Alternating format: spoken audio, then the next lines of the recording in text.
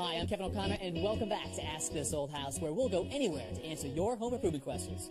Today, anybody can paint a room, but there are good paint jobs and bad paint jobs. And here to show us a good professional paint job is Mark O'Layler. When this old water heater leaks, it can wreck this beautiful finished basement. We'll make sure this new one doesn't. And we'll ask, what is it? 9 out of 10 gerbil said they just want to get out. And this is a great way to meet women.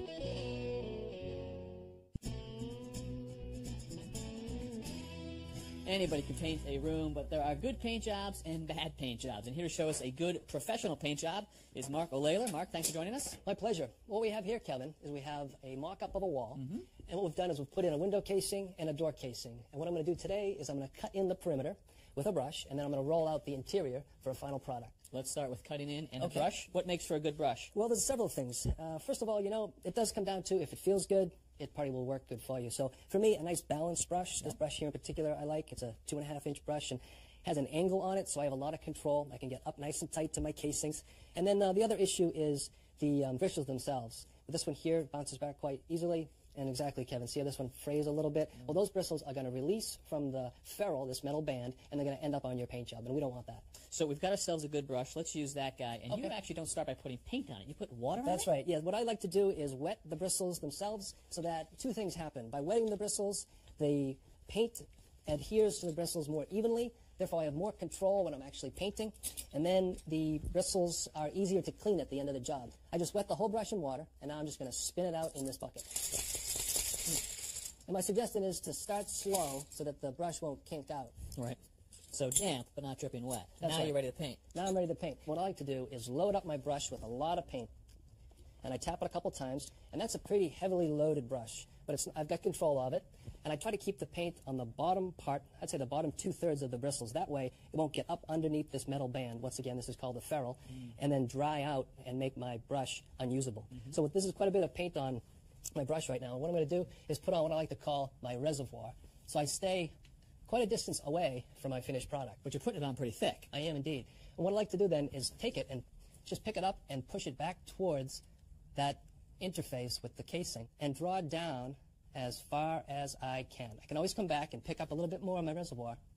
But what I'm most concerned about right now, Kevin, is creating a nice clean line, because we're considering that this casing is finished product. We're not going to paint this. And I want to make sure that after I've cut a nice clean line, I'm going to come back and tip the entire area that I've just put paint onto, so that the paint lays down evenly and uniformly, so the finish looks great. So with my next step, I'm going to tackle something a little bit more complicated, this little angle here, but the process is similar. I'm just going to draw on my reservoir, come back, take what's there, come in. This time I tip my brush upside down so I can take advantage of this nice fine point, and I can come in, and I like to shimmy it in, force a bead of paint out on the edge, and then draw up in this case, and meet what I've done prior, and it should work out pretty well. Now I'll tip like I did before. I might tap a little bit here and there to, once again, drawing off my reservoir. And that's the idea behind the reservoir, saving you trips back and forth to your bucket?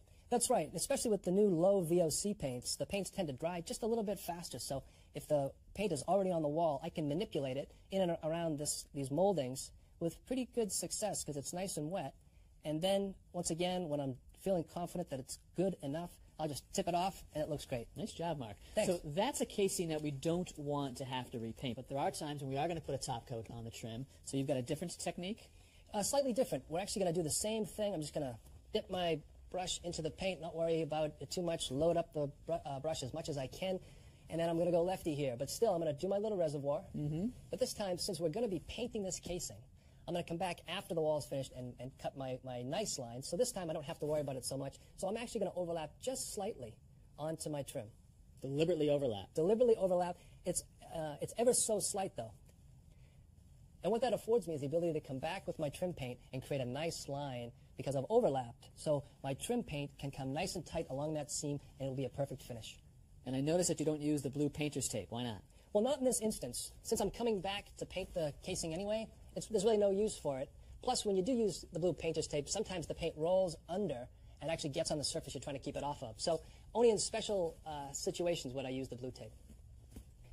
And Kevin, as I'm painting, I keep track of how dry the paint is on this upper edge of my bristles, because if I let it go too long, it'll start to pill up and create little dried, crusty edges. So I'm going to go into the same water that I used the first time around to wet my brush, and this time wet it because I want to clean it. So you're cleaning your brush as you're painting a room?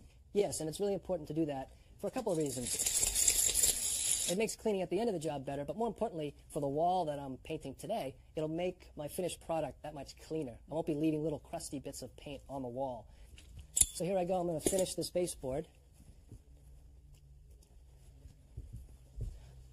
And now if I wasn't going to paint the baseboard, then I would use the blue painter's tape that you talked about earlier, Kevin, just so that, number one, there wouldn't be any paint that would get on the finished product, and also when I'm rolling later on, there won't be any stipple drips that would fall on the baseboard. And Kevin, on those rare occasions when I do create a drip, what I do is take my 5-in-1 tool, every painter's friend, and I like to wrap it in a cloth, and then with that cloth, I go down to the little drip that I created here. Perfect. Yeah, it works well, and we're ready for rolling. Picking a good roller cover is important, Kevin, and let me tell you why. This roller in particular stands out as being fluffy. Looks good, looks like it might do a good job, but in fact, the lint comes right off. All these fibers, they end up on your wall, and it looks lousy. So I like a roller cover that has a nice, tight fiber quality. This one in particular is 3/8 inch thick, and it's perfect for our smooth wall over here. Okay. But even with this one, it releases some lint. So what I like to do, a little technique I picked up, is take a little duct tape and just run the roller cover over the duct tape. Really? A couple times, yep. And even with this one that's advertised as lint-free, you're going to get a couple little lint bunnies, if you will, left over on the duct tape. All right. But I take it one step further. I actually dip this into water. Just like your brush. Similar to the brush. And use the same spinning tool to get the water off. And this guy's going to hold a roller cover as well as a brush. That's clever. That's right. Yeah, great tool. So again, we're starting with a damp surface here for our latex paint. Yep, and for the same reasons. It cleans up easier. I can use it multiple times, and then it applies paint in a nice uniform fashion, so the finish is really sweet. Let's get some paint on the wall. Okay, here we go. Loaded up my roller arm. Now, you're not using a tray. You're using this bucket. Yeah, this is a bucket that I've picked up years ago, and I find that it has everything I need in one tool. It has a nice little handy holder area, holster, if you will, for my brush. And then my roller arm just sits right on my vertical tray. This is the most common tray that people use, and it works fine, but in order to get most flexibility out of my bucket, I like this product here. All right. So with this inverted tray, I roll my paint onto the roller cover as uniformly as possible. I really want to saturate the nap with as much paint as possible, because then I don't have to come back to the bucket more often than necessary. And I roll it on so that it's uniformly on the roller cover and there's no dripping. So let's come up to where my ceiling's cut in, and then with my roller arm, I'm going to get as close as I can to the ceiling, theoretical ceiling in this case. And once again, I'm going to put on a nice 2-foot swath of paint, if you will. And you're not even going across the entire wall. You just got a little 2-3 foot section there. Right. I try to only apply the paint the width of which I can handle before it starts to dry. So I'm going to go left to right, and I'm going to keep everything as uniformly wet at the same time. Okay. So now I'm going to chase that wet edge, make sure it doesn't set up before I can finish the wall. And I do work in a rectangular box fashion, if you will. So I'm going to go the full length of my wall, and I'm not worried too much about the way I apply the paint, but I am going to stay tight in a nice rectangular fashion, put it on as uniformly as I can. So I'm almost finished. I'm going to bring it up alongside where I stopped on my horizontal rolling application. So with the roller, as you're working this rectangle, you want to chase this wet edge, but you actually wanted the stuff that you cut in along the trim to dry before you put the roller on this wall? That's right. I go to great lengths to make sure that I do not roll out the wall until the perimeter is dry. Completely dry. That's right, because if I don't, you know what ends up happening as I'm rolling along that brushed-in area? It starts to lift and pill and do the same thing that happens on my dried brush. All right. So I'm just going to roll out this last bit, and then I'm going to do my final tip across this entire wall. And this area is small enough that I can get by with doing it all at the same time. I wouldn't recommend it to someone who hasn't had a little bit more experience, but the paint is pretty forgiving. It's all still wet right now, and the last little technique that I like to share is I come from the bottom and do one careful, controlled tip up. And this is evening it all out for you right now. And as I'm rolling up, I overlap slightly on the last upstroke. That way, it all stays wet uniformly and looks really sweet when I'm done. So each upward stroke that I make, I do a slight overlap on the previous stroke. And as I'm doing that, I'm also just slightly putting pressure on the right-hand side, lifting the left-hand side up a little bit so that I don't create any ridges of paint. All right, well, good tip and beautiful wall mark. Thank you. Appreciate it. Thank you. Guys, take a look at this. It has a red metal handle. On the end, it has a cylinder that turns and squeaks. What is it? I will take this, boys. I know it. You know, a lot of people have dogs. Take them out every single morning for a walk, right? It's good for them and good for the dogs. There are other animals, though, that should go for a walk, if you know what I mean.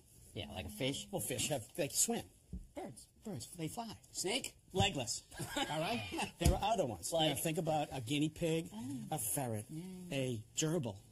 Those little mice. Yeah, well, they're in the cage. They have that wheel that Do you know how boring that is? I know. They can go right. That's right. They go in here. You go right down the street. 9 out of 10 gerbils say they just want to get out. You know what I mean? And this is a great way to meet women. Oh, what a nice gerbil you have. Yeah, you need to get out, okay, pal? If you know what I mean. This reminds me, you know, my grandmama had one of these. Oh, yeah, she used to be a car hop. Yeah. Yeah, you know, delivered burgers and milkshakes on roller skates. Really? Yeah, and she didn't want to give it up. You know, you never know when to quit. You really don't. And with this, you don't have to. This is actually a rolling cane, and you can use it on the roller skates, and she still does. She's Granny Okie. Oh, yeah, absolutely. You get your moves from your grandmama? Oh, no, she's not quite as graceful as I am. You should see her on a snowboard. Burning it up.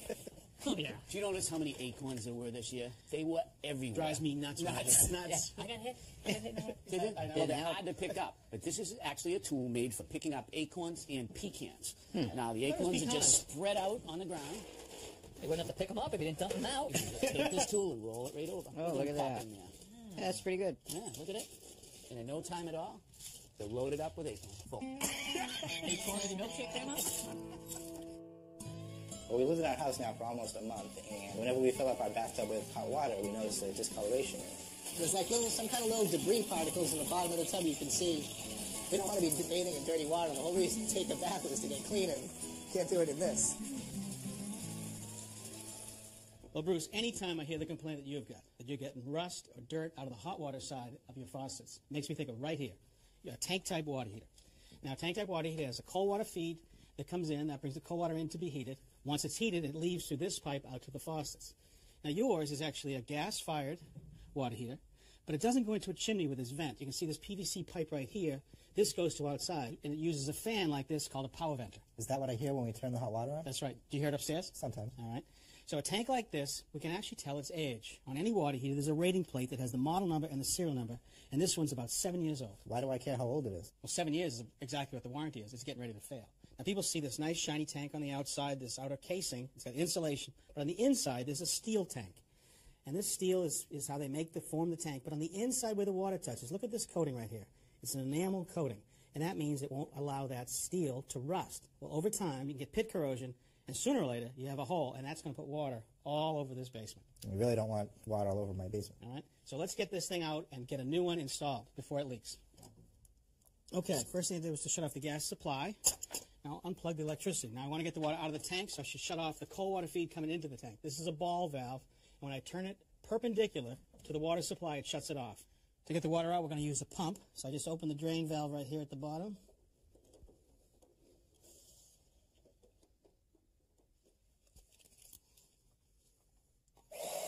Good.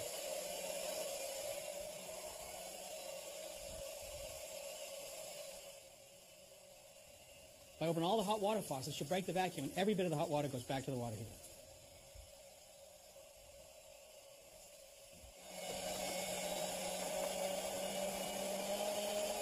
Okay.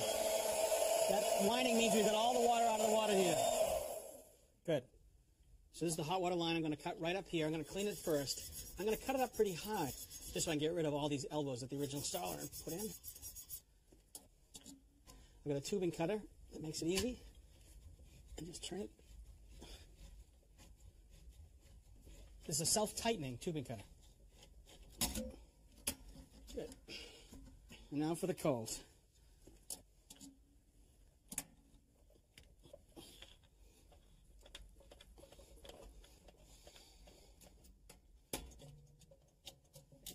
Good. Now we just have to disconnect the gas, and we can take it right out of here. To disconnect the gas, I just need to break this connection called a union.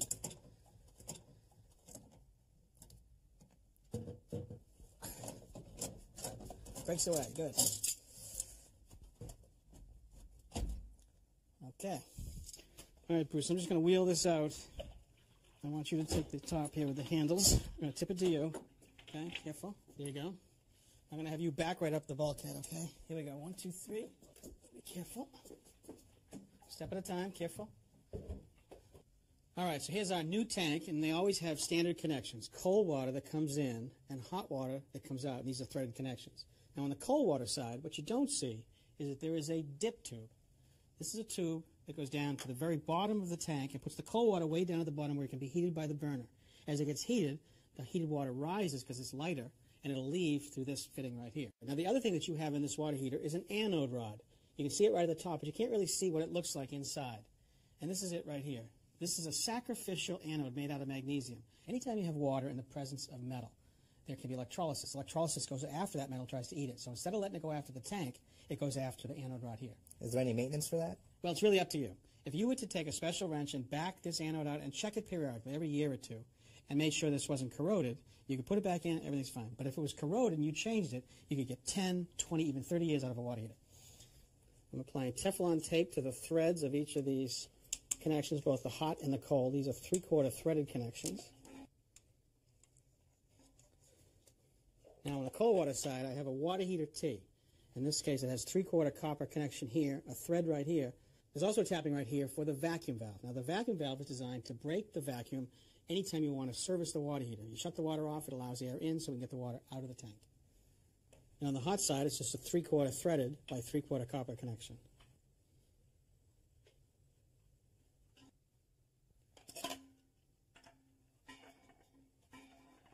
All right, so let's muscle the water heater in. We'll line it up and make our connections.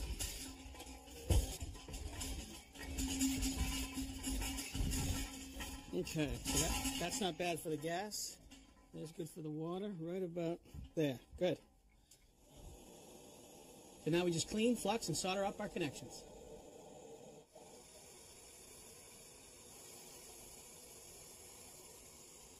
So Bruce, right underneath the shutoff valve, I've added another valve right here. Now, this is pretty cool. This actually is a solenoid valve, and the control head screws right onto that valve. It plugs into 110 volts, and right down here is a sensor that we can put right down at the floor next to the water heater. Now, if that water heater ever leaked, this moisture sensor would pick that up and shut the water pressure off immediately and not flood the whole basement. That's great. Isn't that cool? All right. And now we just reconnect our gas using black threaded pipe.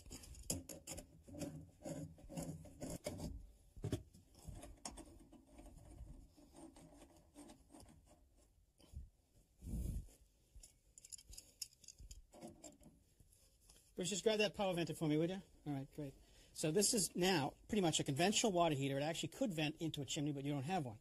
This is actually a pretty ingenious device. It is a fan to pull the flue gases to outside, but built in is also all the safety devices, the temperature safety and the fan proving switch, so that if the fan ever failed, it wouldn't let the burner come on. All right, so we just need to make an electrical connection right there, attach it to the top of the water heater, and it vents out through this PVC.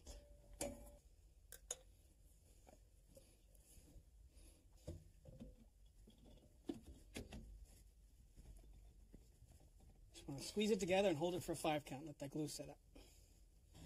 All right, the water heater's firing. The vent's on. Pretty quiet. Very quiet. All right, so you're going to have clean, hot water, and that's good, right? Great.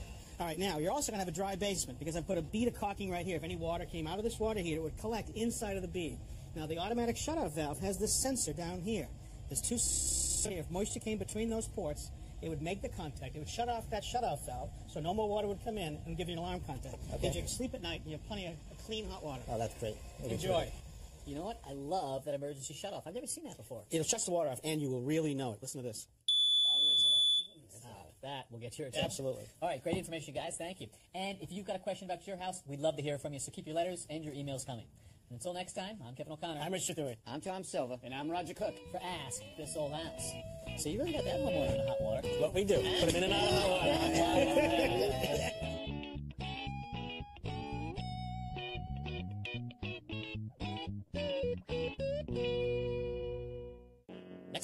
Ask This Old House. We're going to try something just a little bit different. Over the course of 2 episodes, we're taking the whole show through the heartland of the country to 4 different states. Live from Tulsa. Hello, Little Rock. Good morning, Wichita. When you want a totally random planting, you got to be totally random. We're going to make some house calls, and you can bet we're going to have some fun along the way. What do you say? We get to it. If you have a question about your house or a tip you'd like to share, please let us know. Visit our website, pbs.org, for expert advice, step-by-step videos, and much more. This Old House magazine, the companion to the television series, provides advice from our experts that you've come to know. You can use your credit card to order 10 monthly issues for $10 by calling 1-800-221-5900.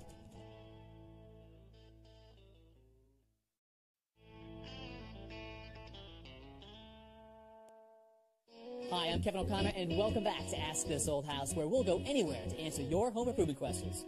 Today, anybody can paint a room, but there are good paint jobs and bad paint jobs. And here to show us a good professional paint job is Mark O'Leary. When this old water heater leaks, it can wreck this beautiful finished basement. We'll make sure this new one doesn't. And we'll ask, what is it? 9 out of 10 gerbils say they just want to get out. And this is a great way to meet women.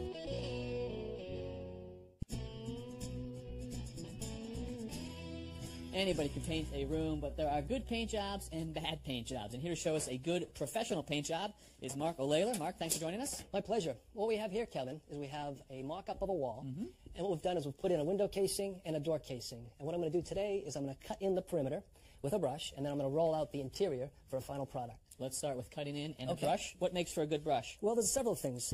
First of all, you know, it does come down to if it feels good, it probably will work good for you. So for me, a nice balanced brush. This brush here in particular I like. It's a 2.5-inch brush and has an angle on it, so I have a lot of control. I can get up nice and tight to my casings. And then the other issue is the bristles themselves. But this one here bounces back quite easily. And exactly, Kevin, see how this one frays a little bit? Well, those bristles are going to release from the ferrule, this metal band, and they're going to end up on your paint job, and we don't want that. So we've got ourselves a good brush. Let's use that guy. And you actually don't start by putting paint on it. You put water on it? That's right. Yeah, what I like to do is wet the bristles themselves so that 2 things happen. By wetting the bristles, the paint adheres to the bristles more evenly. Therefore, I have more control when I'm actually painting. And then the bristles are easier to clean at the end of the job. I just wet the whole brush in water, and now I'm just going to spin it out in this bucket. And my suggestion is to start slow so that the brush won't kink out. Right. So damp, but not dripping wet. That's now right. you're ready to paint. Now I'm ready to paint. What I like to do is load up my brush with a lot of paint. And I tap it a couple times, and that's a pretty heavily loaded brush. But I've got control of it. And I try to keep the paint on the bottom part, I'd say the bottom 2/3 of the bristles. That way, it won't get up underneath this metal band. Once again, this is called the ferrule.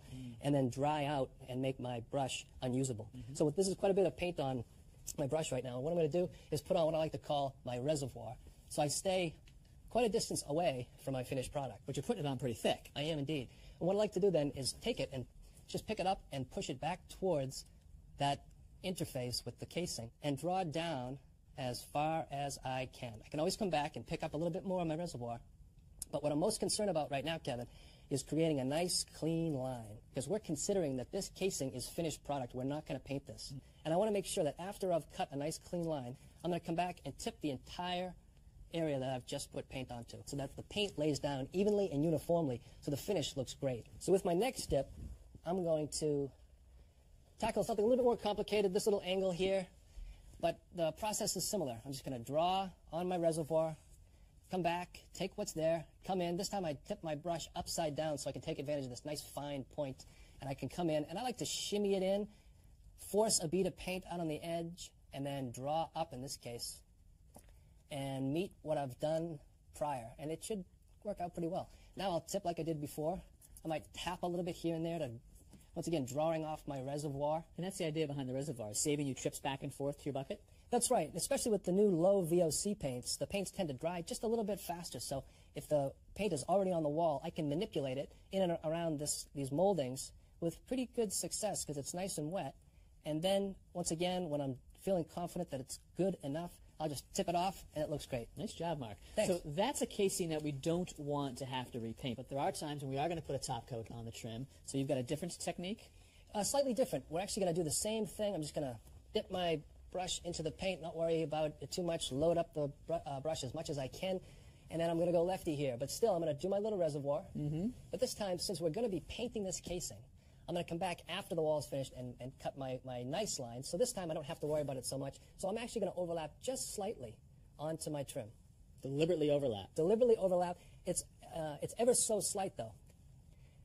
And what that affords me is the ability to come back with my trim paint and create a nice line because I've overlapped. So my trim paint can come nice and tight along that seam, and it'll be a perfect finish. And I notice that you don't use the blue painter's tape. Why not? Well, not in this instance. Since I'm coming back to paint the casing anyway, there's really no use for it. Plus, when you do use the blue painter's tape, sometimes the paint rolls under and actually gets on the surface you're trying to keep it off of. So only in special situations would I use the blue tape. And Kevin, as I'm painting, I keep track of how dry the paint is on this upper edge of my bristles, because if I let it go too long, it'll start to pill up and create little dried, crusty edges. So I'm going to go into the same water that I used first time around to wet my brush, and this time wet it because I want to clean it. So you're cleaning your brush as you're painting a room? Yes, and it's really important to do that for a couple of reasons. It makes cleaning at the end of the job better, but more importantly, for the wall that I'm painting today, it'll make my finished product that much cleaner. I won't be leaving little crusty bits of paint on the wall. So here I go. I'm going to finish this baseboard. And now if I wasn't going to paint the baseboard, then I would use the blue painter's tape that you talked about earlier, Kevin, just so that, number one, there wouldn't be any paint that would get on the finished product, and also when I'm rolling later on, there won't be any stipple drips that would fall on the baseboard. And Kevin, on those rare occasions when I do create a drip, what I do is take my 5-in-1 tool, every painter's friend, and I like to wrap it in a cloth.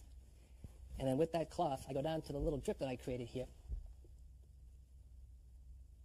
Perfect. Yeah, it works well, and we're ready for rolling. Picking a good roller cover is important, Kevin, and let me tell you why. This roller in particular stands out as being fluffy. Looks good, looks like it might do a good job, but in fact, the lint comes right off. All these fibers.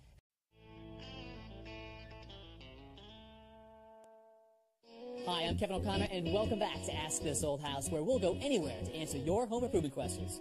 Today, anybody can paint a room, but there are good paint jobs and bad paint jobs. And here to show us a good professional paint job is Mark O'Layler. When this old water heater leaks, it can wreck this beautiful finished basement. We'll make sure this new one doesn't. And we'll ask, what is it? 9 out of 10 gerbil said we just want to get out. And this is a great way to meet women.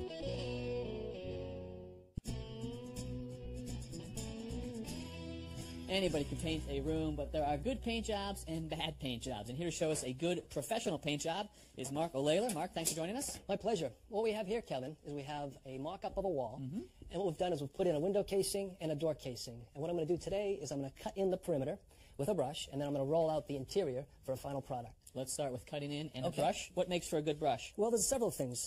First of all, you know, it does come down to if it feels good, it probably will work good for you. So for me, a nice balanced brush. This brush here in particular I like. It's a 2.5-inch brush and has an angle on it, so I have a lot of control. I can get up nice and tight to my casings. And then the other issue is the bristles themselves. This one here bounces back quite easily. And exactly, Kevin, see how this one frays a little bit? Well, those bristles are going to release from the ferrule, this metal band, and they're going to end up on your paint job, and we don't want that. So we've got ourselves a good brush. Let's use that guy. And you actually don't start by putting paint on it. You put water on it? That's right. Yeah, what I like to do is wet the bristles themselves so that two things happen. By wetting the bristles, the paint adheres to the bristles more evenly. Therefore, I have more control when I'm actually painting. And then the bristles are easier to clean at the end of the job. I just wet the whole brush in water, and now I'm just going to spin it out in this bucket.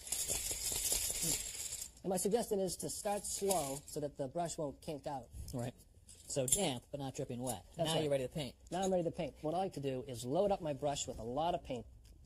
And I tap it a couple times, and that's a pretty heavily loaded brush. But I've got control of it. And I try to keep the paint on the bottom part, I'd say the bottom 2/3 of the bristles. That way, it won't get up underneath this metal band. Once again, this is called the ferrule. And then dry out and make my brush unusable. So this is quite a bit of paint on my brush right now. And what I'm going to do is put on what I like to call my reservoir. So I stay quite a distance away from my finished product. But you're putting it on pretty thick. I am indeed. And what I like to do then is take it and just pick it up and push it back towards that interface with the casing and draw down as far as I can. I can always come back and pick up a little bit more on my reservoir. But what I'm most concerned about right now, Kevin, is creating a nice clean line, because we're considering that this casing is finished product. We're not going to paint this. And I want to make sure that after I've cut a nice clean line, I'm going to come back and tip the entire area that I've just put paint onto, so that the paint lays down evenly and uniformly, so the finish looks great. So with my next dip, I'm going to tackle something a little bit more complicated, this little angle here, but the process is similar. I'm just going to draw on my reservoir, come back, take what's there, come in. This time I tip my brush upside down so I can take advantage of this nice fine point, and I can come in, and I like to shimmy it in, force a bead of paint out on the edge, and then draw up in this case, and meet what I've done prior, and it should work out pretty well. Now I'll tip like I did before. I might tap a little bit here and there to, once again, drawing off my reservoir. And that's the idea behind the reservoir, saving you trips back and forth to your bucket? That's right, especially with the new low VOC paints. The paints tend to dry just a little bit faster, so if the paint is already on the wall, I can manipulate it in and around these moldings with pretty good success because it's nice and wet. And then, once again, when I'm feeling confident that it's good enough, I'll just tip it off, and it looks great. Nice job, Mark. Thanks. So that's a casing that we don't want to have to repaint, but there are times when we are going to put a top coat on the trim. So you've got a different technique? Slightly different. We're actually going to do the same thing. I'm just going to dip my brush into the paint, not worry about it too much, load up the brush as much as I can, and then I'm going to go lefty here. But still, I'm going to do my little reservoir. But this time, since we're going to be painting this casing, I'm going to come back after the wall is finished and cut my nice line. So this time I don't have to worry about it so much. So I'm actually going to overlap just slightly onto my trim. Deliberately overlap. Deliberately overlap. It's ever so slight, though. And what that affords me is the ability to come back with my trim paint and create a nice line because I've overlapped. So my trim paint can come nice and tight along that seam, and it'll be a perfect finish. And I notice that you don't use the blue painter's tape. Why not? Well, not in this instance. Since I'm coming back to paint the casing anyway, there's really no use for it. Plus, when you do use the blue painter's tape, sometimes the paint rolls under and actually gets on the surface you're trying to keep it off of. So only in special situations would I use the blue tape. And Kevin, as I'm painting, I keep track of how dry the paint is on this upper edge of my bristles, because if I let it go too long, it'll start to pill up and create little dried, crusty edges. So I'm going to go into the same water that I used the first time around to wet my brush, and this time wet it because I want to clean it. So you're cleaning your brush as you're painting a room? Yes, and it's really important to do that for a couple of reasons. It makes cleaning at the end of the job better, but more importantly, for the wall that I'm painting today, it'll make my finished product that much cleaner. I won't be leaving little crusty bits of paint on the wall. So here I go. I'm going to finish this baseboard. And now if I wasn't going to paint the baseboard, then I would use the blue painter's tape that you talked about earlier, Kevin, just so that, number one, there wouldn't be any paint that would get on the finished product, and also when I'm rolling later on, there won't be any stipple drips that would fall on the baseboard. And Kevin, on those rare occasions when I do create a drip, what I do is take my 5-in-1 tool, every painter's friend, and I like to wrap it in a cloth, and then with that cloth, I go down to the little drip that I created here. Perfect. Yeah, it works well, and we're ready for rolling. Picking a good roller cover is important, Kevin, and let me tell you why. This roller in particular stands out as being fluffy. Looks good, looks like it might do a good job, but in fact, the lint comes right off. All these fibers, they end up on your wall, and it looks lousy. So I like a roller cover that has a nice, tight fiber quality. This one in particular is 3/8 inch thick, and it's perfect for our smooth wall over here. Okay. But even with this one, it releases some lint. So what I like to do, a little technique I picked up, is take a little duct tape and just run the roller cover over the duct tape. Really? A couple times, yep. And even with this one that's advertised as lint-free, you're going to get a couple little lint bunnies, if you will, left over on the duct tape. All right. But I take it one step further. I actually dip this into water, Just like your brush. similar to the brush, and use the same spinning tool to get the water off. And this guy's going to hold a roller cover as well as a brush. That's clever. That's right. Yeah, great tool. So again, we're starting with a damp surface here for a latex paint. Yep, and for the same reasons. It cleans up easier. I can use it multiple times, and then it applies paint in a nice uniform fashion, so the finish is really sweet. Let's get some paint on the wall. Okay, here we go. Loaded up my roller arm. Now, you're not using a tray. You're using this bucket. Yeah, this is a bucket that I've picked up years ago, and I find that it has everything I need in one tool. It has a nice little handy holder area, holster, if you will, for my brush. And then my roller arm just sits right on my vertical tray. This is the most common tray that people use, and it works fine, but in order to get most flexibility out of my bucket, I like this product here. All right. So with this inverted tray, I roll my paint onto the roller cover as uniformly as possible. I really want to saturate the the nap with as much paint as possible, because then I don't have to come back to the bucket more often than necessary. And I roll it on so that it's uniformly on the roller cover and there's no dripping. So let's come up to where my ceiling's cut in, and then with my roller arm, I'm going to get as close as I can to the ceiling, theoretical ceiling in this case. And once again, this roller in particular stands out as being fluffy. Looks good, looks like it might do a good job, but in fact, the lint comes right off. All these fibers, they end up on your wall, and it looks lousy. So I like a roller cover that has a nice, tight fiber quality.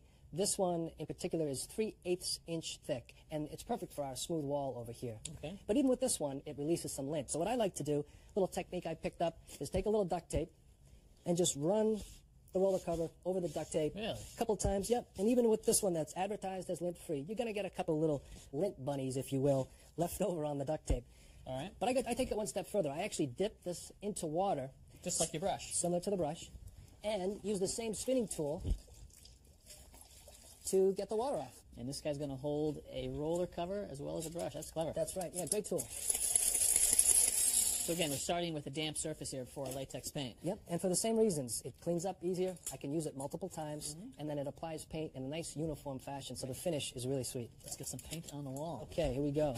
Loaded up my roller arm. Now, you're not using a tray. You're using this bucket. Yeah, this is a bucket that I've picked up years ago, and I find that it has everything I need in one tool. It has a nice little handy holder area, holster, if you will, for my brush.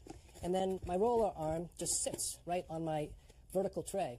This is the most common tray that people use, and it works fine, but in order to get most flexibility out of my bucket, I like this product here. All right. So with this inverted tray, I roll my paint onto the roller cover as uniformly as possible. I really want to saturate the nap with as much paint as possible, because then I don't have to come back to the bucket more often than necessary. And I roll it on so that it's uniformly on the roller cover and there's no dripping. So let's come up to where my ceiling's cut in, and then with my roller arm, I'm going to get as close as I can to the ceiling, theoretical ceiling in this case. And once again, I'm going to put on a nice 2-foot swath of paint, if you will. And you're not even going across the entire wall. You just got a little 2-3 foot section there. Right. I try to only apply the paint the width of which I can handle before it starts to dry. So I'm going to go left to right, and I'm going to keep everything as uniformly wet at the same time. Okay. So now I'm going to chase that wet edge, make sure it doesn't set up before I can finish the wall. And I do work in a rectangular box fashion, if you will. So I'm going to go the full length of my wall, and I'm not worried too much about the way I apply the paint, but I am going to stay tight in a nice rectangular fashion, put it on as uniformly as I can. So I'm almost finished. I'm going to bring it up alongside where I stopped on my horizontal rolling application. So with the roller, as you're working this rectangle, you want to chase this wet edge, but you actually wanted the stuff that you cut in along the trim to dry before you put the roller on this wall? That's right. I go to great lengths to make sure that I do not roll out the wall until the perimeter is dry. Completely dry. That's right, because if I don't, you know what ends up happening as I'm rolling along that brushed-in area? It starts to lift and pill and do the same thing that happens on my dried brush. All right. So I'm just going to roll out this last bit, and then I'm going to do my final tip across this entire wall. And this area is small enough that I can get by with doing it all at the same time. I wouldn't recommend it to someone who hasn't had a little bit more experience, but the paint is pretty forgiving. It's all still wet right now, and the last little technique that I like to share is I come from the bottom and do one careful, controlled tip up. And this is evening it all out for you right now. And as I'm rolling up, I overlap slightly on the last upstroke. That way, it all stays wet uniformly and looks really sweet when I'm done. So each upward stroke that I make, I do a slight overlap on the previous stroke. And as I'm doing that, I'm also just slightly putting pressure on the right-hand side, lifting the left-hand side up a little bit so that I don't create any ridges of paint. All right, well, good tip and beautiful wall mark. Thank you. Appreciate it. Thank you. Guys, take a look at this. It has a red metal handle. On the end, it has a cylinder that turns and squeaks. What is it? I will take this, boys. I know it. You know, a lot of people have dogs. Take them out every single morning for a walk, right? It's good for them and good for the dogs. Yeah. There are other animals, though, that should go for a walk, if you know what I mean. Yeah, like a fish. Well, fish they swim. Birds. Birds, they fly. Snake? Legless. All right? There are other ones. Like? You know, think about a guinea pig, a ferret, a gerbil. Those little mice. Well, they're in the cage. They have that wheel with Do you know how boring that is? No. They More can boring go than right. this. That's right. They go in here. You go right down the street. 9 out of 10 gerbils say they just want to get out. You know what I mean? And this is a great way to meet women. Oh, what a nice gerbil you have.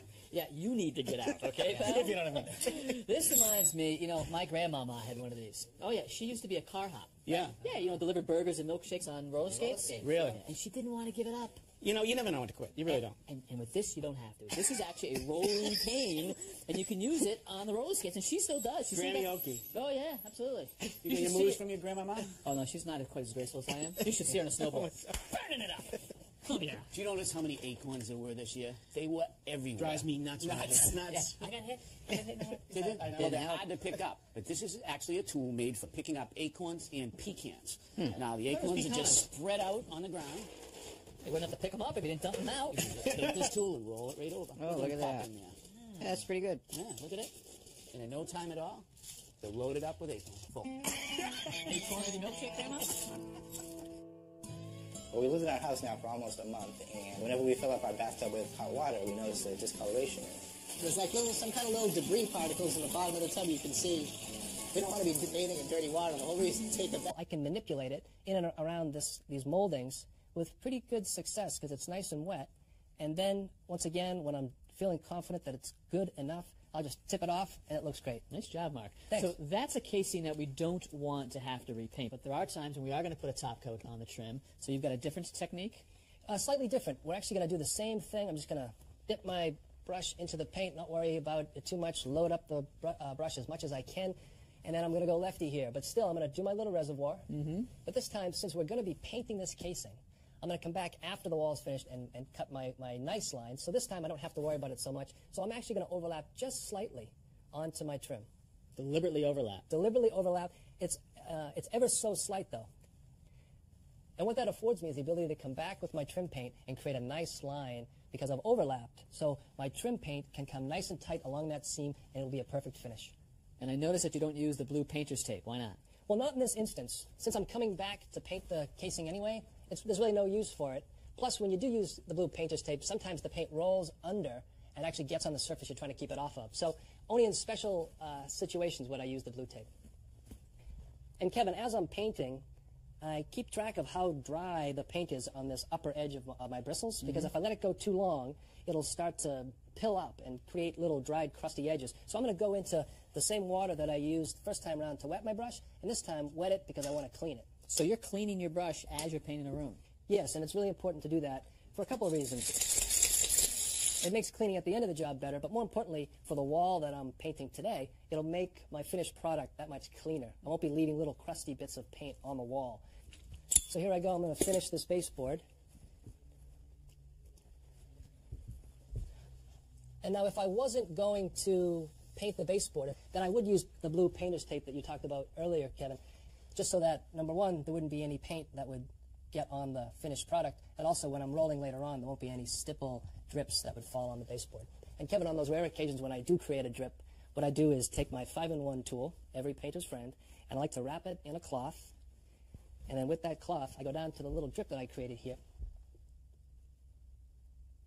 Perfect. Yeah, it works well, and we're ready for rolling. Picking a good roller cover is important, Kevin, and let me tell you why. This roller in particular stands out as being fluffy. Looks good, looks like it might do a good job, but in fact, the lint comes right off. All these fibers.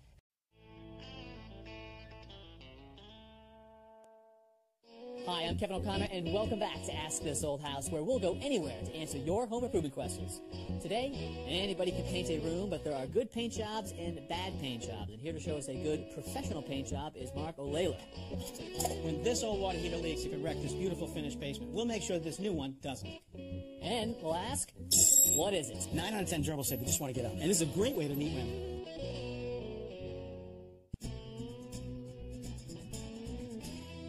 Anybody can paint a room, but there are good paint jobs and bad paint jobs. And here to show us a good professional paint job is Mark O'Layler. Mark, thanks for joining us. My pleasure. What we have here, Kevin, is we have a mock-up of a wall. And what we've done is we've put in a window casing and a door casing. And what I'm going to do today is I'm going to cut in the perimeter with a brush, and then I'm going to roll out the interior for a final product. Let's start with cutting in and Okay. a brush. What makes for a good brush? Well, there's several things.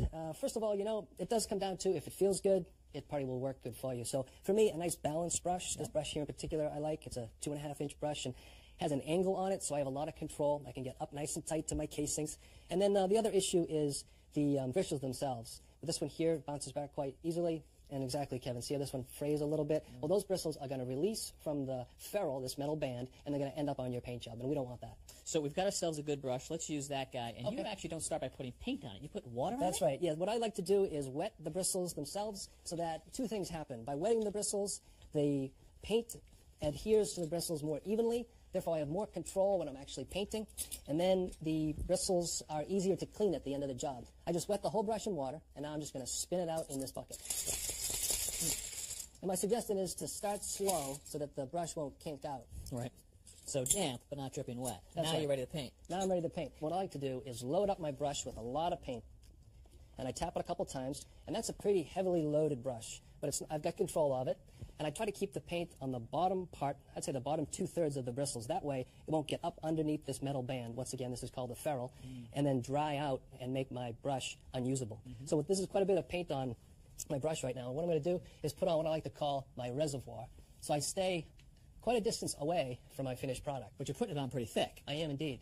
And what I like to do then is take it and just pick it up and push it back towards that interface with the casing and draw down as far as I can. I can always come back and pick up a little bit more on my reservoir.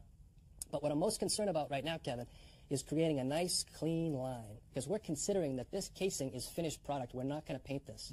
And I want to make sure that after I've cut a nice clean line, I'm going to come back and tip the entire area that I've just put paint onto so that the paint lays down evenly and uniformly so the finish looks great. So with my next step, I'm going to tackle something a little bit more complicated, this little angle here, but the process is similar. I'm just going to draw on my reservoir, come back, take what's there, come in. This time I tip my brush upside down so I can take advantage of this nice fine point, and I can come in, and I like to shimmy it in, force a bead of paint out on the edge, and then draw up in this case, and meet what I've done prior, and it should work out pretty well. Now I'll tip like I did before. I might tap a little bit here and there to, once again, drawing off my reservoir. And that's the idea behind the reservoir, saving you trips back and forth to your... Half of this to get clean and can't do it in this. Well, Bruce, anytime I hear the complaint that you've got, that you're getting rust or dirt out of the hot water side of your faucets, it makes me think of right here. You got a tank-type water heater. Now, a tank-type water heater has a cold water feed that comes in, that brings the cold water in to be heated. Once it's heated, it leaves through this pipe out to the faucets. Now, yours is actually a gas-fired water heater, but it doesn't go into a chimney with this vent. You can see this PVC pipe right here. This goes to outside, and it uses a fan like this called a power venter. Is that what I hear when we turn the hot water on? That's right. Do you hear it upstairs? Sometimes. All right. So a tank like this, we can actually tell its age. On any water heater, there's a rating plate that has the model number and the serial number, and this one's about 7 years old. Why do I care how old it is? Well, 7 years is exactly what the warranty is. It's getting ready to fail. Now, people see this nice shiny tank on the outside, this outer casing. It's got insulation. But on the inside, there's a steel tank. And this steel is how they form the tank. But on the inside where the water touches, look at this coating right here. It's an enamel coating. And that means it won't allow that steel to rust. Well, over time, you can get pit corrosion, and sooner or later, you have a hole, and that's going to put water all over this basement. We really don't want water all over my basement. All right? So let's get this thing out and get a new one installed before it leaks. Okay, first thing I did was to shut off the gas supply. Now unplug the electricity. Now I want to get the water out of the tank, so I should shut off the cold water feed coming into the tank. This is a ball valve. When I turn it perpendicular to the water supply, it shuts it off. To get the water out, we're going to use a pump. So I just open the drain valve right here at the bottom.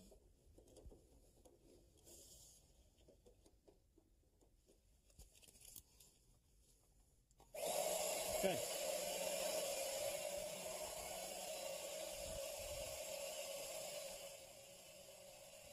If I open all the hot water faucets, you break the vacuum, and every bit of the hot water goes back to the water heater.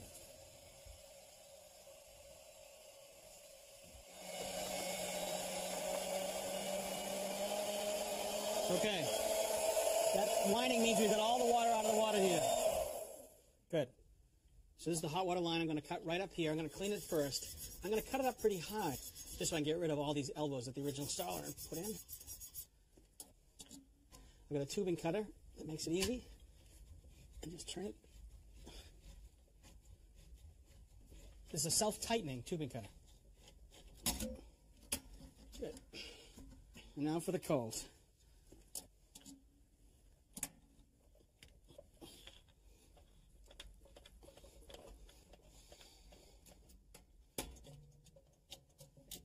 Good. Now we just have to disconnect the gas, and we can take it right out of here. To disconnect the gas, I just need to break this connection called a union.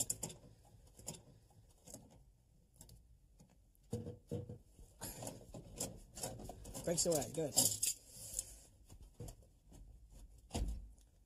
Okay. All right, Bruce, I'm just going to wheel this out. I want you to take the top here with the handles. I'm going to tip it to you. Okay, careful. There you go. I'm going to have you back right up the bulkhead, okay? Here we go. 1, 2, 3. Be careful. Step at a time. Careful. All right, so here's our new tank, and they always have standard connections. Cold water that comes in and hot water that comes out. And these are threaded connections. Now, on the cold water side, what you don't see is that there is a dip tube. This is a tube that goes down to the very bottom of the tank and puts the cold water way down at the bottom where it can be heated by the burner. As it gets heated, the heated water rises because it's lighter, and it'll leave through this fitting right here. Now, the other thing that you have in this water heater is an anode rod. You can see it right at the top, but you can't really see what it looks like inside. And this is it right here. This is a sacrificial anode made out of magnesium. Anytime you have water in the presence of metal, there can be electrolysis. Electrolysis goes after that metal, tries to eat it. So instead of letting it go after the tank, it goes after the anode rod here. Is there any maintenance for that? Well, it's really up to you. If you were to take a special wrench and back this anode out and check it periodically, every year or two, and make sure this wasn't corroded, you could put it back in, everything's fine. But if it was corroded and you changed it, you could get 10, 20, even 30 years out of a water heater. I'm applying Teflon tape to the threads of each of these connections, both the hot and the cold. These are 3/4 threaded connections. Now on the cold water side, I have a water heater T. In this case, it has 3/4 copper connection here, a thread right here. There's also a tapping right here for the vacuum valve. Now the vacuum valve is designed to break the vacuum anytime you want to service the water heater. You shut the water off, it allows air in so we can get the water out of the tank. And on the hot side, it's just a 3/4 threaded by 3/4 copper connection.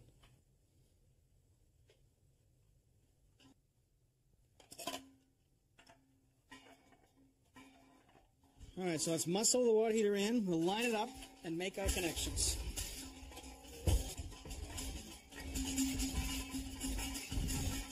Okay, so that's not bad for the gas. That's good for the water, right about there. Good. So now we just clean, flux, and solder up our connections.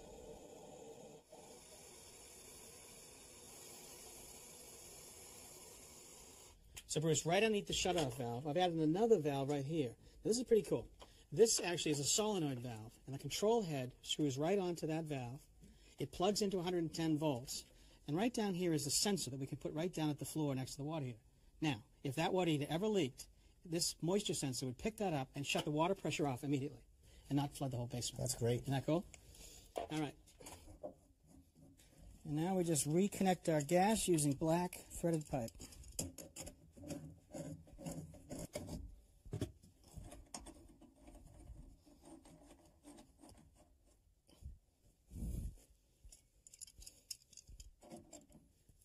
Bruce, just grab that power venter for me, would you? All right, great. So this is now pretty much a conventional water heater. It actually could vent.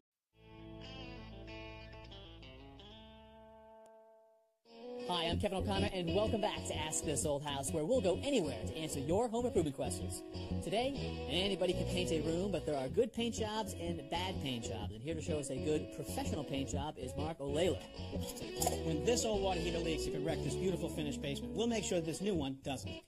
And we'll ask, what is it? 9 out of 10 gerbils say they just want to get out. And this is a great way to meet women.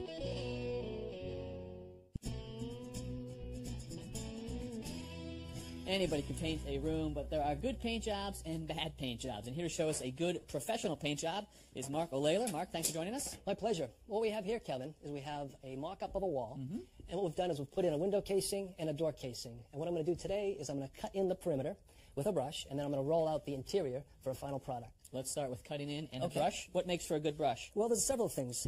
First of all, you know, it does come down to if it feels good, it probably will work good for you. So for me, a nice balanced brush. This brush here in particular I like. It's a 2.5-inch brush and has an angle on it, so I have a lot of control. I can get up nice and tight to my casings. And then the other issue is the bristles themselves. This one here bounces back quite easily. And exactly, Kevin. See how this one frays a little bit? Well, those bristles are going to release from the ferrule, this metal band, and they're going to end up on your paint job, and we don't want that. So we've got ourselves a good brush. Let's use that guy. And Okay. you actually don't start by putting paint on it. You put water on it? That's right. Yeah, what I like to do is wet the bristles themselves so that two things happen. By wetting the bristles, the paint adheres to the bristles more evenly. Therefore, I have more control when I'm actually painting. And then the bristles are easier to clean at the end of the job. I just wet the whole brush in water, and now I'm just going to spin it out in this bucket. And my suggestion is to start slow so that the brush won't kink out. Right. So damp, but not dripping wet. That's now right. you're ready to paint. Now I'm ready to paint. What I like to do is load up my brush with a lot of paint. And I tap it a couple times, and that's a pretty heavily loaded brush. But I've got control of it. And I try to keep the paint on the bottom part, I'd say the bottom 2/3 of the bristles. That way, it won't get up underneath this metal band. Once again, this is called the ferrule. And then dry out and make my brush unusable. So this is quite a bit of paint on my brush right now. And what I'm going to do is put on what I like to call my reservoir. So I stay quite a distance away from my finished product. But you're putting it on pretty thick. I am indeed. And what I like to do then is take it and just pick it up and push it back towards that interface with the casing and draw down as far as I can. I can always come back and pick up a little bit more on my reservoir. But what I'm most concerned about right now, Kevin, is creating a nice clean line, because we're considering that this casing is finished product. We're not going to paint this. And I want to make sure that after I've cut a nice clean line, I'm going to come back and tip the entire area that I've just put paint onto so that the paint lays down evenly and uniformly so the finish looks great. So with my next dip, I'm going to tackle something a little bit more complicated, this little angle here, but the process is similar. I'm just going to draw on my reservoir, come back, take what's there, come in. This time I tip my brush upside down so I can take advantage of this nice fine point, and I can come in, and I like to shimmy it in, force a bead of paint out on the edge, and then draw up in this case, and meet what I've done prior, and it should work out pretty well. Now I'll tip like I did before.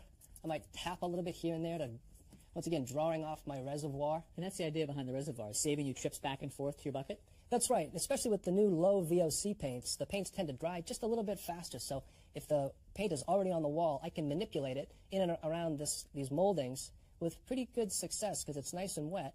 And then, once again, when I'm feeling confident that it's good enough, I'll just tip it off, and it looks great. Nice job, Mark. Thanks. So that's a casing that we don't want to have to repaint, but there are times when we are going to put a top coat on the trim. So you've got a different technique?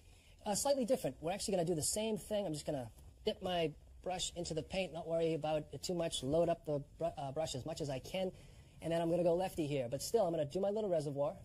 But this time, since we're going to be painting this casing, I'm going to come back after the wall is finished and cut my nice line. So this time I don't have to worry about it so much. So I'm actually going to overlap just slightly onto my trim. Deliberately overlap. Deliberately overlap. It's ever so slight, though. And what that affords me is the ability to come back with my trim paint and create a nice line because I've overlapped. So my trim paint can come nice and tight along that seam, and it'll be a perfect finish. And I notice that you don't use the blue painter's tape. Why not?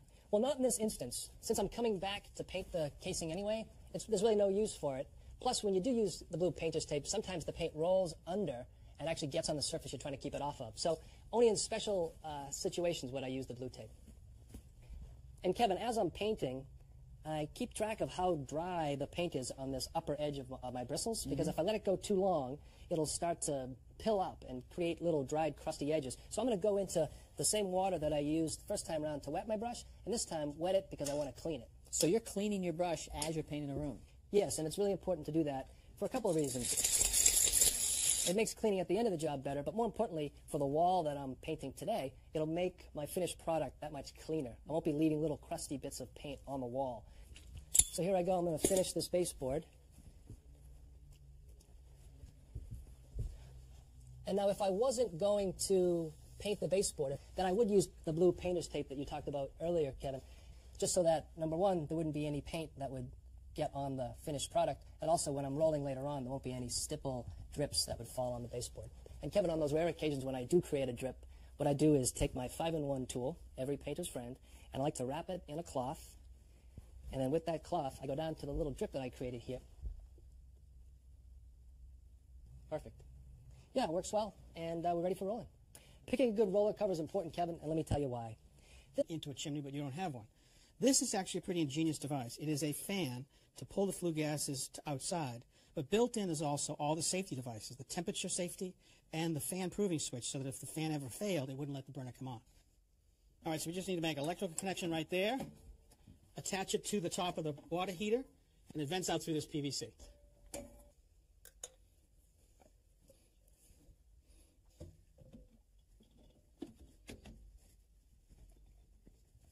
Just want to squeeze it together and hold it for a 5 count. Let that glue set up.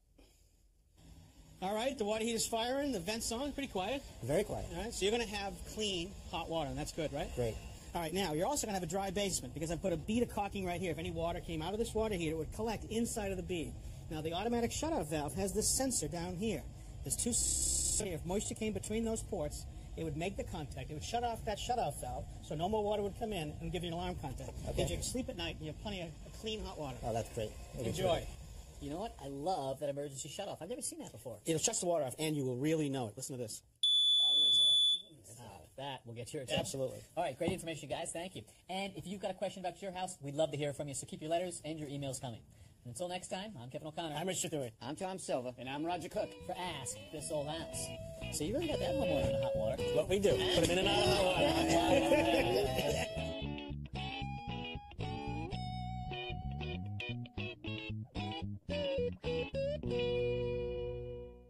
Next time on Ask This Old House, we're going to try something just a little bit different. Over the course of 2 episodes, we're taking the whole show through the heartland of the country to 4 different states. Live from Tulsa. Hello, Little Rock. Good morning, Wichita. When you want a totally random planting, you got to be totally random. We're going to make some house calls, and you can bet we're going to have some fun along the way. What do you say? We get to it. If you have a question about your house or a tip you'd like to share, please let us know. Visit our website, pbs.org, for expert advice, step-by-step videos, and much more. This Old House magazine, the companion to the television series, provides advice from our experts that you've come to know. You can use your credit card to order 10 monthly issues for $10 by calling 1-800-221-5900.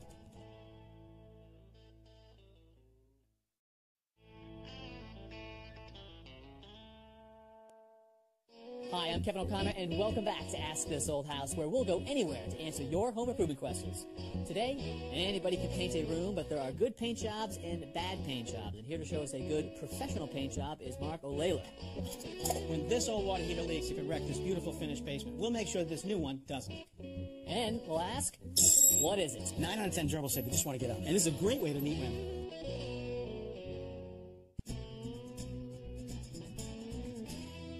Anybody can paint a room, but there are good paint jobs and bad paint jobs. And here to show us a good professional paint job is Mark O'Leary. Mark, thanks for joining us. My pleasure. What we have here, Kevin, is we have a mock-up of a wall. And what we've done is we've put in a window casing and a door casing. And what I'm going to do today is I'm going to cut in the perimeter with a brush, and then I'm going to roll out the interior for a final product. Let's start with cutting in and a brush. What makes for a good brush? Well, there's several things. First of all, you know, it does come down to if it feels good, it probably will work good for you. So for me, a nice balanced brush. This brush here in particular I like. It's a 2.5-inch brush and has an angle on it, so I have a lot of control. I can get up nice and tight to my casings. And then the other issue is the bristles themselves. But this one here bounces back quite easily. And exactly, Kevin, see how this one frays a little bit? Well, those bristles are going to release from the ferrule, this metal band, and they're going to end up on your paint job, and we don't want that. So we've got ourselves a good brush. Let's use that guy. And you actually don't start by putting paint on it. You put water on it? That's right. Yeah, what I like to do is wet the bristles themselves so that 2 things happen. By wetting the bristles, the paint adheres to the bristles more evenly. Therefore, I have more control when I'm actually painting. And then the bristles are easier to clean at the end of the job. I just wet the whole brush in water, and now I'm just going to spin it out in this bucket. And my suggestion is to start slow so that the brush won't kink out. Right. So damp, but not dripping wet. That's now right. you're ready to paint. Now I'm ready to paint. What I like to do is load up my brush with a lot of paint. And I tap it a couple times, and that's a pretty heavily loaded brush. But I've got control of it. And I try to keep the paint on the bottom part, I'd say the bottom 2/3 of the bristles. That way, it won't get up underneath this metal band. Once again, this is called the ferrule. And then dry out and make my brush unusable. So this is quite a bit of paint on my brush right now. What I'm going to do is put on what I like to call my reservoir. So I stay quite a distance away from my finished product. But you're putting it on pretty thick. I am indeed. And what I like to do then is take it and just pick it up and push it back towards that interface with the casing and draw down as far as I can. I can always come back and pick up a little bit more on my reservoir. But what I'm most concerned about right now, Kevin, is creating a nice clean line, because we're considering that this casing is finished product. We're not going to paint this. And I want to make sure that after I've cut a nice clean line, I'm going to come back and tip the entire area that I've just put paint onto, so that the paint lays down evenly and uniformly, so the finish looks great. So with my next step, I'm going to tackle something a little bit more complicated, this little angle here, but the process is similar. I'm just going to draw on my reservoir, come back, take what's there, come in. This time I tip my brush upside down so I can take advantage of this nice fine point, and I can come in, and I like to shimmy it in, force a bead of paint out on the edge, and then draw up in this case, and meet what I've done prior, and it should work out pretty well. Now I'll tip like I did before. I might tap a little bit here and there to, once again, drawing off my reservoir. And that's the idea behind the reservoir, saving you trips back and forth to your bucket? That's right, especially with the new low VOC paints. The paints tend to dry just a little bit faster, so if the paint is already on the wall,